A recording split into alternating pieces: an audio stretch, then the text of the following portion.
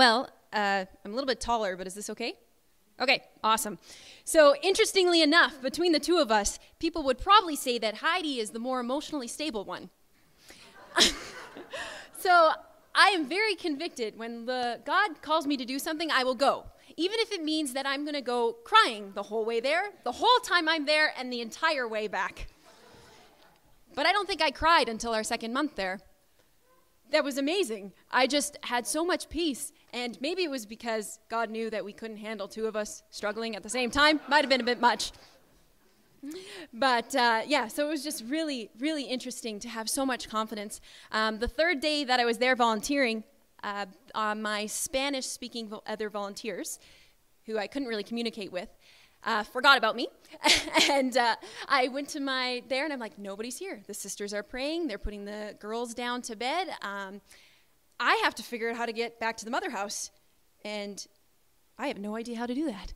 So we're supposed to take an auto rickshaw, and we're supposed to say Maniktala, but at that time I couldn't say the word, so I just walked, and I kept walking, and I kept walking, and I'm like, and I had peace. I was lost in the middle of Calcutta with thousands of people, where people are always warning me about gang rape and all these things, and I'm like, wow. In complete, utter chaos and poverty have I never experienced such deep, profound peace in my life. But I did make it home. I eventually found a taxi, and pretty much everyone knows if you say mother house and you're white and you're kind of in that area, they're like, oh, you're probably a volunteer, so we can get you there. And then they just overcharge you, because I don't know how much rupees I'm supposed to pay for a taxi. So, but anyway, Heidi had mentioned that we had Mass every morning. And one of the things they do when they pray is they pray a psalm. And they'll separate the psalm into stanzas. And then they'll take a line from the psalm, and then they'll have the congregation repeat that line so you can pray and read the psalm together. So I wrote a psalm, I guess you could call it, based off that. And it's called my Calcutta Psalm. Jacob, could you please bring up my first slide, or Carson? I thought it was Jacob back there. I got surprised. Oh, they're both there. Okay, so it's just a simple response. So I will simply say, come, Lord Jesus, and you say, so come, Lord Jesus. Okay, so every time I say that, you'll respond. So this is my Calcutta psalm. It's called The Work of Our Hands. To do laundry by hand is very therapeutic, and it's whimsical as the sun kisses your cheek. You could belt out in song, but then you take in a breath and you realize the repulsive stench of man's misery. This isn't Cinderella. This is Calcutta, India. And it's not me playing house when I still have a safe bed to fall asleep, or no doubts about where my next meal is coming from. And we grunt about our food touching when they eat from trash. Come, Lord Jesus. Our beds are a haven, and they sleep alongside the busy street, a bed made of trash, stone, and dirt, exposed to the elements and the rats. But yet, sleep is still a small escape from their suffering. Come, Lord Jesus. Sleep, babe, sleep. Dear sorrows of humanity, I cradle thee. Please sleep. But too soon to awaken once again to the reality of poverty. An endless cycle, minutes, hours, days, weeks, and years. And we cannot spare them all from their agony. I and you alone cannot fight, as Paul says in Colossians, man's idolatry, which is greed. But we can love one. Maybe relieve one thorn from the poor man's side.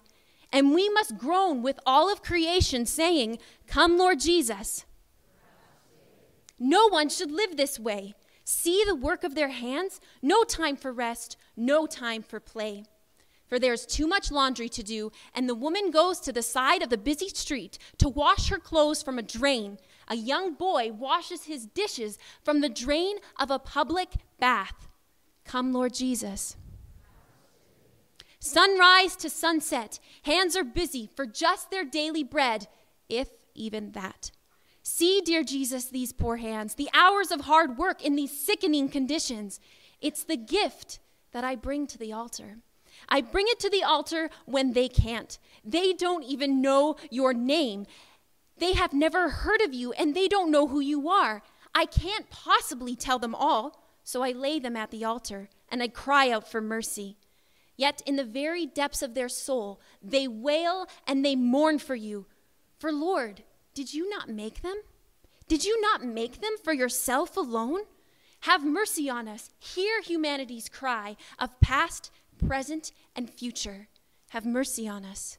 Come, Lord Jesus. O Lord, bless the work of their hands, and give them rest in you, as you promised. The poor, give them the kingdom of heaven, as you promised. Oh, let them at last find eternal rest. Bless the work of their hands. And even though my soft, lazy hands compared to theirs, please, O Lord, bless the work of my hands too, and all of my intentions. Grant me rest in you. Come, Lord Jesus. Being overwhelmed by the poverty of just so many people and so many situations can either draw you into despair, but it can draw you into remember how broken we are and how desperately we need God to come back. I remember talking to Heidi, and she had said once, Jesus has come, so we have that hope, but yet we're waiting for him to come again. So there's a sense of exile as we're waiting for Jesus' second coming to totally go into the fulfillment of everything that he's calling us to. Now, if Jacob or Carson would please pull up my next slide. I'm going to introduce you to 3 people. The first one is Gianna. Gianna is a 14-year-old girl with epilepsy. And if I told you that she gets up at 6 a.m. to pray with the sisters every morning by her own choice, her and another girl, would you believe me? She's not a very good picture. Rita sent it to me. She's the one in the middle. Anyway, she's a beautiful smile. But she gets up because she desires to receive Jesus in communion, and she desires to pray for the world. And this is a 14-year-old girl. And one day I was feeding her. She can't feed herself. Her hands are fixed in this position. She's a good eater. I could feed her quick and feed her fast. And it was very efficient and tidy and clean. But then I realized her fingers were moving. I could place the spoon in her hand. I could hold her hand, and her hand could hold the spoon, and she could feed herself. But that meant it was going to be slower, it was going to be longer, and it was going to be a whole lot messier. But I was realizing that this is my relationship with God. I want it to be quick, efficient, and tidy, but God isn't interested in efficiency. He's interested in relationship and what's beneficial for me. And me being involved in my healing is not me gaining my way to heaven. It's because God wants a bond with me. I want him to fix it like that because I don't want to deal with the messiness that it takes to be healed. I don't want to learn humility. Can't he just give it to me? But unlike Gianna, who's eager to be messy, I'm not quite as eager.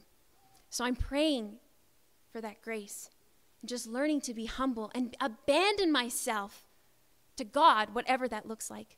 The second person is Rita. You can switch to the next picture, which she's actually in this picture too, but Rita is a 26-year-old girl who never wants to get married, which is pretty difficult when you're in India. In Canada, it's not too bad. She devotes herself completely to the service of her siblings. She goes to Diadan, where I was volunteering, in the mornings, sometimes in the afternoons, 5 days a week to work with children with disabilities. And then she also works with slum kids. Plus, she sometimes starts working at 6 a.m. in the morning to give people facials and haircuts and wax to have an income, which she pays her bills and then pretty much gives all of it away, whether that's buying for saris for people on the street or making them food. And I remember Sister Joy coming up to me, and I said, wow, Rita's just so inspiring. And Sister Joy says, you know what? She doesn't even know Jesus. But she might be Hindu, but she's a saint because she gets it. She gives of herself completely, and she gives the freedom. And all I could think about was when Jesus separates the sheep and the goats, and I think it's Matthew 25. I don't have my thing up here, but anyway, something like that. And they ask him, he says, I was hungry and you gave me something to eat. And the people respond, when, Lord? When did we do this? And I don't know exactly in what context they were responding, but I could see Rita being like, I don't even know who you are. And when did I serve you? And he's like, you did every time you served the least of these. You served me, because if Jesus walked in here today, I don't know if I would recognize him. And I know Rita wouldn't, but I know Rita would go and serve him without a shadow of a doubt, because she serves everybody. Even the way she touched you was so affectionate and self-giving. So if I could abandon myself to the relationship of being healed in the process of being messy, like Gianna, and if I could give of myself to people so selflessly like Rita, that was something I needed to know. But my last friend, I don't have a picture of her. I don't even know her name. We were talking a lot, or Pastor Jeff was talking about names last week. And names are important in our identity. And this woman was in a bed dying of cancer. She was in Myanmar, but most people know it around the world as the House of the Dying. We had the opportunity to volunteer some afternoons there. And the sister asked me to feed her one day. I didn't even notice her. She was the darkest skinned woman out of all that were there when I first met her, at least, because there's a lot of people that come in and out of that home. And that's a very shameful thing in India. And as I rubbed lotion on her body, my one hand pretty much circled around her thigh. But then the last day, December 2nd, our last day of being there to volunteer, she was moved to a bigger bed. I went and I sat with her and I held her hand and I thought, what can I say and what can I do? She's teaching me more than I could ever say to her. She doesn't even speak the same language as me. Maybe she doesn't even want me to hold her hand. But there's this simple prayer that my mom and my family has prayed for years. And I just held her hand and I prayed, and it goes like this. Eternal Father, I offer you the body, the blood, the soul, and divinity of your dearly beloved Son, our Lord Jesus Christ, in atonement for our sins and those of the whole world. For the sake of your sorrowful passion, have mercy on us and on the whole world. And you could just repeat that over and over again. For the sake of your sorrowful passion, have mercy on us and on the whole world. When I saw her, I saw Christ crucified, but I also saw all of humanity. And I saw the bride of Christ, and she had nothing but herself. And that's all God wants. God doesn't want our status or our accomplishments. That's why we go through a journey of healing, because he's detaching us from the things that we cling and take our identity in, when our identity is found in God. And she was poor and broken, but he was crazy in love with her, and he wanted her so deeply. And then an Indian woman worker came to me and she said, can you help me feed? So I went to feed some of the other women, but as soon as I was done, I ran quickly to my friend. She was gone, and she passed away. And I was like, wow. And I just fell to her knees. There's something holy. I know there's a lot of people who've experienced death more often. I don't have a lot of experience in that in my life. But falling to the knees at someone who's passed on to life that is more alive than we are. It was holy, saying, God, help me just want you and you alone. And then I went home to the sisters, and we were praying that night in adoration. And the sisters looked at Jesus, and they just loved him with this confidence, but not a certainty of what they needed to do or figuring God out, but a simple of, God, I choose you, even though I don't understand, and I know that I desire you. So please strip me of these things that are keeping me from you. And they sang this very simple piece, and it just went, shepherd me, O God, from all my wants, from all my fears, from death into life. I didn't get any huge ta-da moments in Calcutta, like I received my calling and my vocation, and that, maybe I had hoped for that, because I'm always looking for some sort of direction, and sometimes I'm getting tired of all these little temporary things that God is calling me to. But God is working in that, because God's will for me is to love him and to love my neighbor.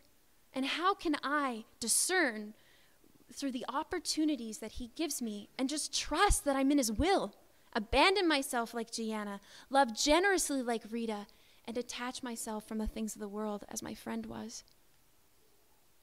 So the one thing that I wanted to say that I really felt that spoke out to me as I looked at the sisters, praying for God to detach them, is this verse from Song of Songs.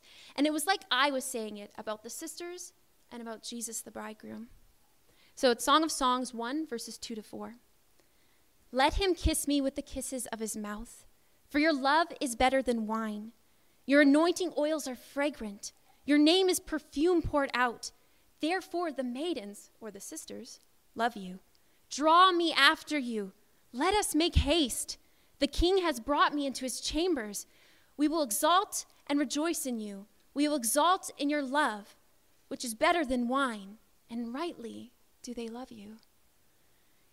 It's like I've experienced a touch of God, and in some ways I know he hasn't abandoned me, but it felt like he has.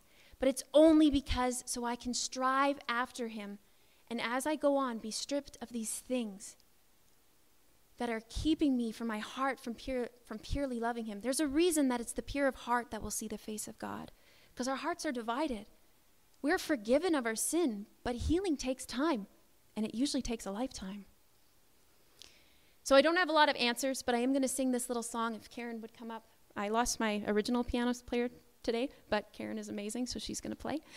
And it's just simple. I don't know, but I know that I love God and I'm drawn to him.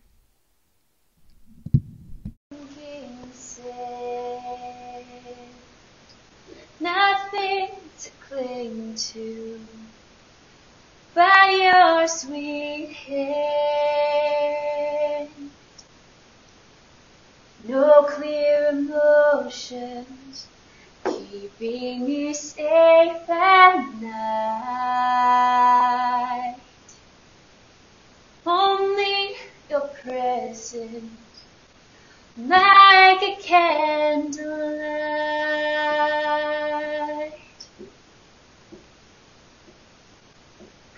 After everything I've had, after everything I've lost, Lord, I know this much is true. I'm still drawn to you. Oh,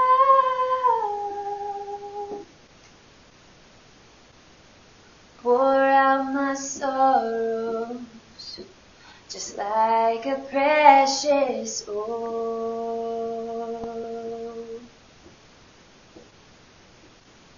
Ooh, I kiss your feet, Lord, with a holy joy. My tears an offering of my highest praise. Oh, your eyes say welcome, and I receive your gaze.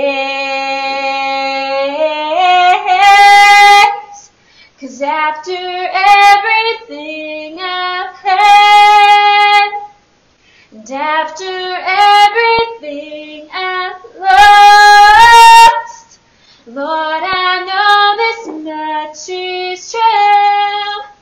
I'm still drawn to you, yeah, yeah. 'Cause after everything's been said, and after everything love costs, Lord, I know this much is true. I'm still